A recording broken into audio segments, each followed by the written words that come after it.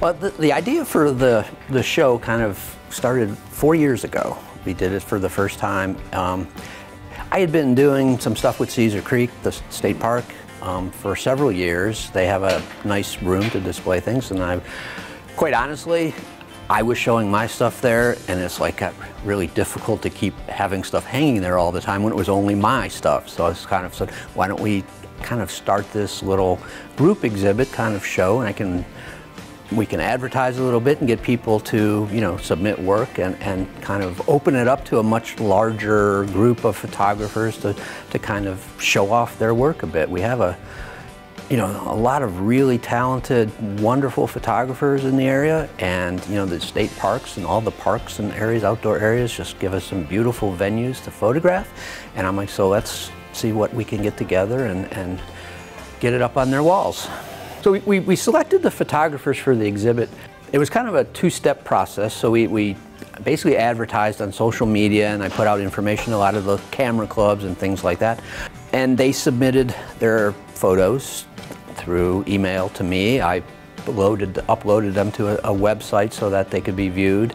And then I got 3 judges basically to look at each photograph and score each one accordingly. We had, for this year, we had 1 photographer, an artist, and a magazine editor. So the nice thing about doing it online is they can also be all over the state. So we had somebody from Columbus, somebody from Cleveland, and a local artist from Loveland. So we really covered the whole spectrum, because we were getting submissions from people all over the state as well, which was really exciting for me, and which is what we wanted. So we have even photographs, when you go around, you'll see they really do cover the state. We have from Cuyahoga Valley all the way down to, you know, the eastern parts of Ohio. So there's really some beautiful areas here, so it was kind of nice to be able to get a lot of the state covered. The only criteria that the photographers needed to meet was really, it is a nature kind of photo exhibit. So, and then it kind of helped also with the state park, kind of reinforcing their messaging for you know, the outdoors and nature and all this kind of stuff. But it was open to any park, state park, local park, it didn't matter.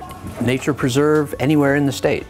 That was the only, it had to be in Ohio and any one of those locations, and just trying to keep it so that it was encouraging people to get out and really find and look for things in nature, because for me that's part of what I do in my work, is to get out and really look at things in nature and find what you can. There's just so much beautiful stuff out there if you look, and that was part of my agenda, is to help expose people to that as well and encourage them to get out.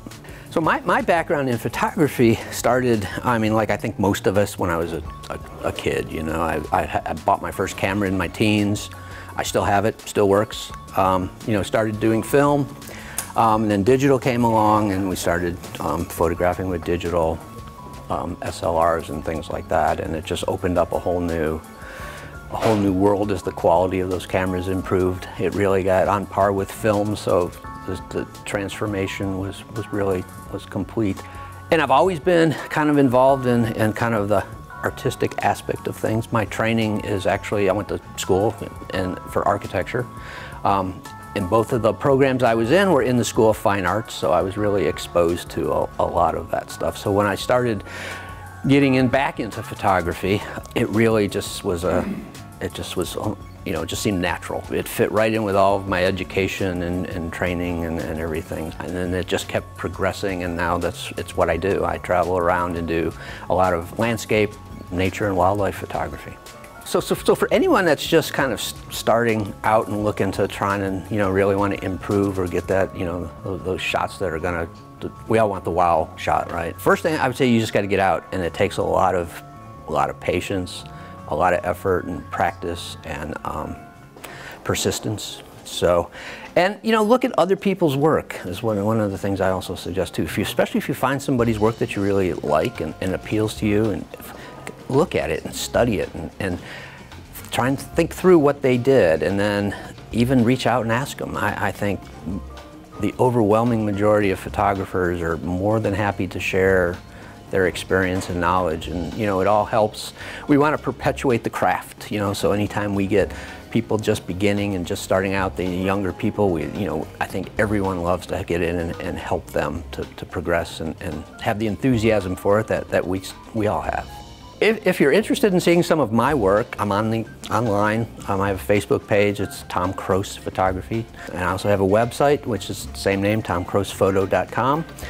And you can just look me up there, because we'll be doing this again in 2023. So if anybody's interested in participating, you can just find information there. We'll probably post some information early next year, April or May. And so look forward to seeing more work.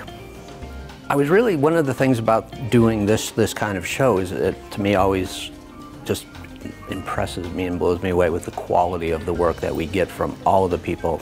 We had over 70 photographs submitted. There's 21 in the show. And quite honestly, any of those 70 could have made it. And so it was really, just really exciting and encouraging and everything to see just the overall quality of all the work that's being done. I've got this picture here. It's an indigo bunting, and it was a digital capture, and then I did a digital negative and then printed it old school in cyanotype. So you're gonna take the digital photograph, invert it in Photoshop, so it is a negative, and print it onto like an optical mylar. And it's a very clear substrate. It would be overhead projector film for if you're old enough to remember overhead projectors as students in our student days.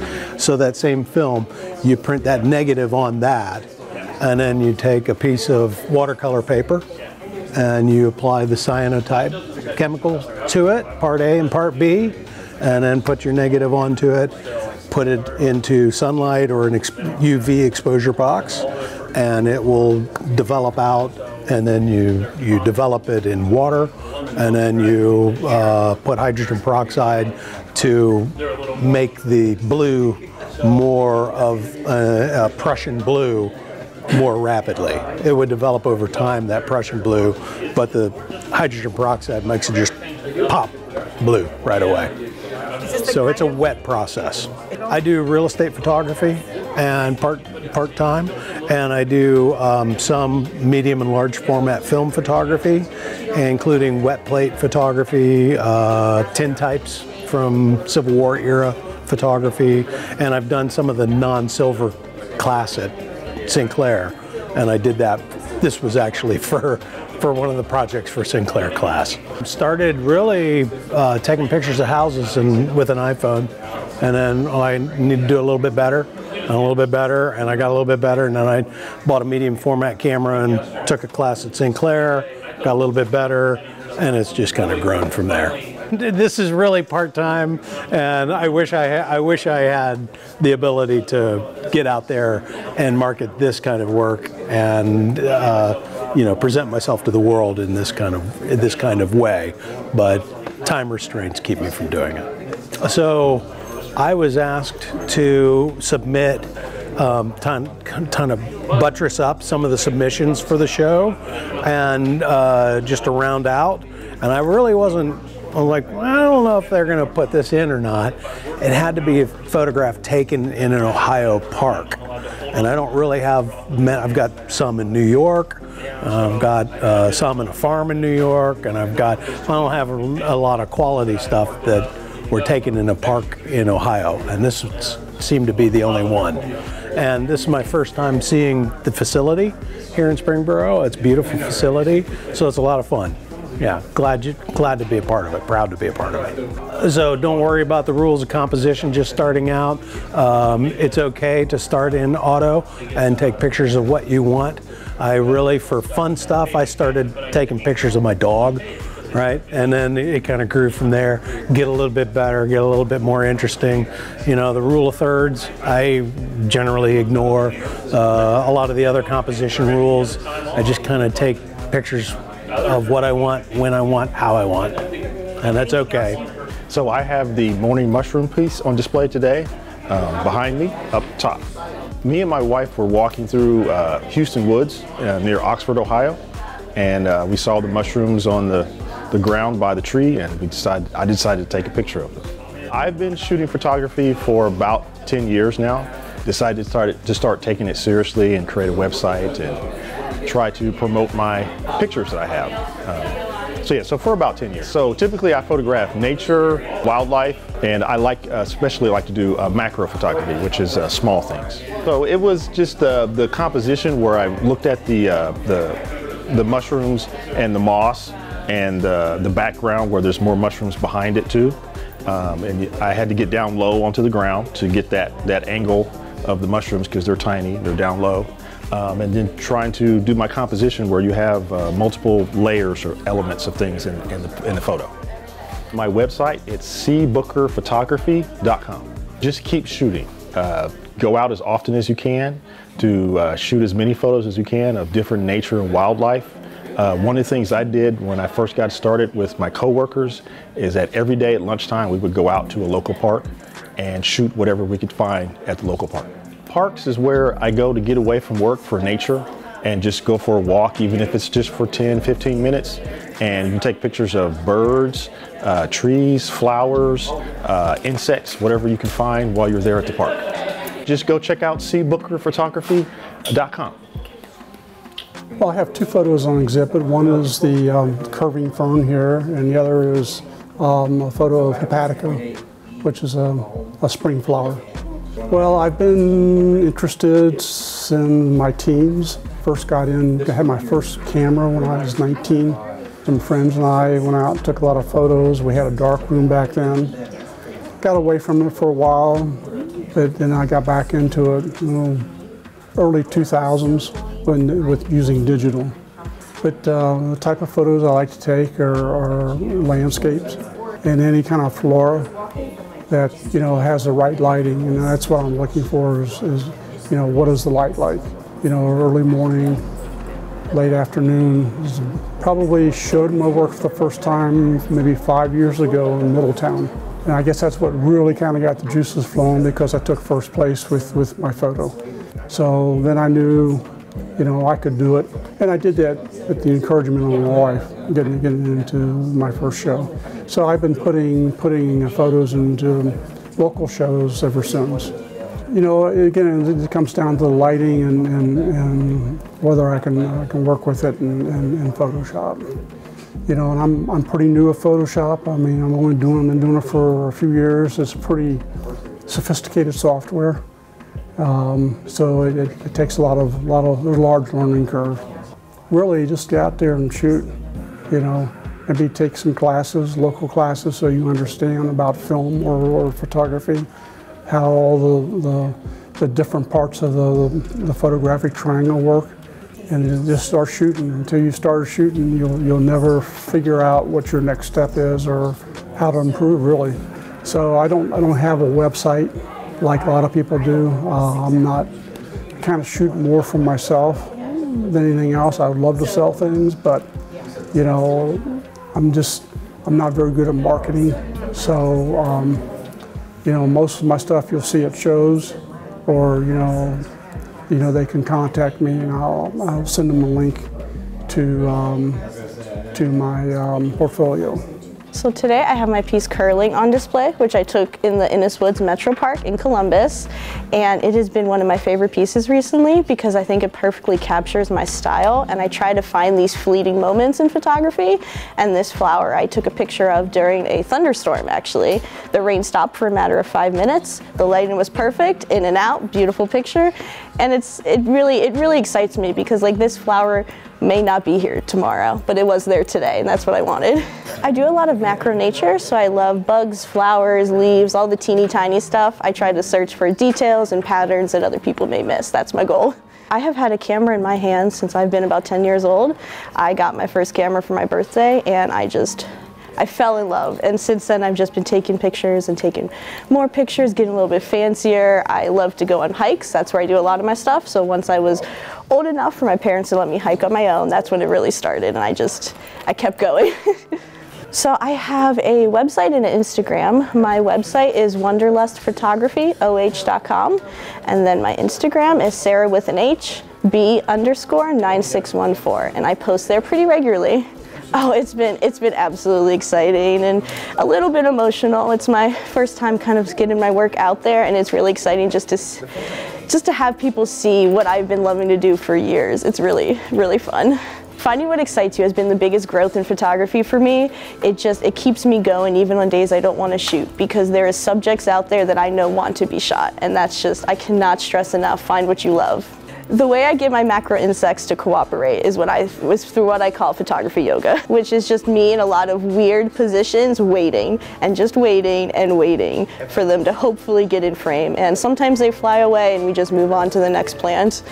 I really view my photography as inspiration to get others outside. I want other people to love the natural world as much as I do, so just get out there and explore, because that's what got me to here.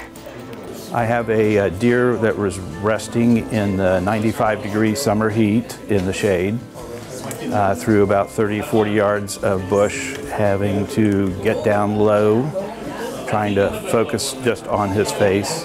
I noticed him while I was walking my dog through the paths, dropped the dog off, grabbed my camera, came back and photographed him. He was still there. And now they just recently bulldozed that bush area, so won't see that again. I have an eagle, Willa, from the Carillon Boulevard Eagles. It was after Orv, her mate, who caught a big fish. Got the whole sequence of him flying across the river with the fish. On the bank he ate most of it, and he flew away, and she flew from the nest right to this very spot. I'm not sure how that happened, but she picked up the tail, took it back to the nest for the two fledglings that have not fledged. It was about the week before they fledged, and caught her right smack in flight, just right over me. So it's so funny because when I go to photograph the eagles, nothing happens. You may wait 45 minutes to an hour, and I'll put the dog back in the car, I'll put my camera in the car, and all of a sudden there they are. So that's typically how it works. I'm getting ready to leave when they come. And in this particular instance, I had to call home and tell her I'm going to be a little later than I thought I was because the eagles flew out. And they're just magnificent creatures to capture, doing their life, and the fact that they chose Dayton in a close area to where they can be observed and watched, and the whole thing of their existence is just amazing. And watching the eaglets hatch and grow and practice in the nest and then finally fledge. And this year I only got a couple of the fledglings just after they had flown out the week after that one. But it's so nice to watch the Carillon Eagle friends on Facebook who everybody is there every day. I mean, even Christmas, morning, whatever, late at night, and just to keep up with what's going on the boulevard and all the other birds that are, I think we're so blessed. A lot of young adults, sub-adults have come back to the area, and all the way up and down the river. I work in Piqua, and there's 2 eagle nests up there, one north, one south. Just neat to see nature come back. During the pandemic, it was, yes. But no, I love to do portraits, pets, people, fashion. I do photo restoration work. To me, photography is capturing history and preserving that for other people, working on over 100-year-old photos and restoring them for people and making copies for the family. It is, history and personal history. And usually when there's a disaster, the first thing people are looking for are their pictures and memories. I knew there were several hundred people that had submitted, several hundred items, and so honored that they chose 2 of mine out of all those that were exhibited. And it's an affirmation of the quality of work that I'm aspiring to. Well, I'm self-taught. I started off as a painter and don't have time to paint anymore, working a full-time job. And I do some digital work and digital painting. I see composition that way. I got involved with Tripod Camera Club, and I've learned so much from those people. But I've read a lot and experimented a lot.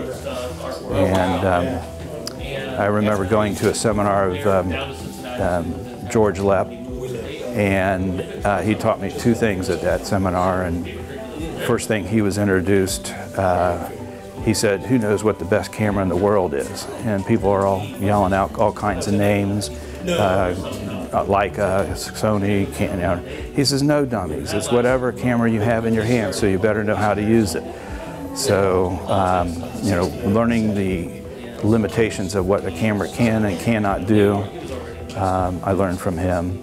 And then someone asked him what it takes to be a professional, and he says, "You have to be able to afford a bigger trash can." And that was back in the film days, and now it's being able to afford bigger hard drives. So, and having the time to, you know, go through them all. I like studying light and how it sifts through the clouds or reflects off the water or metal or glass. And you know, just to me, it's all about the light. One thing I've learned from other photographers is how generous they are with the knowledge, that they want to help people improve their viewpoints of photography. And like I said, Tripod Camera Club is one of the best moves I've ever made. I've been a member there 5, 6 years now, and the way we learn there is they have judging and competition, and it's critiqued. And it's critiqued in a very positive way. How to create a better photo. What would make this a better photo? What was wrong with this photo? And how can we correct that next time? But like I said, George Lepp, several other national photographers, Moose Peterson, have been very generous with their knowledge and help. You know, just get out and shoot. I'm on Facebook. Bruce Photo and Imaging, Bruce Photo and Imaging Restoration. I do have a website. I've been doing shows through Dayton Society of Artists and at Front Street where I can. I'm hoping to have a wall to work on at DSI, Dayton Society of Artists, in May.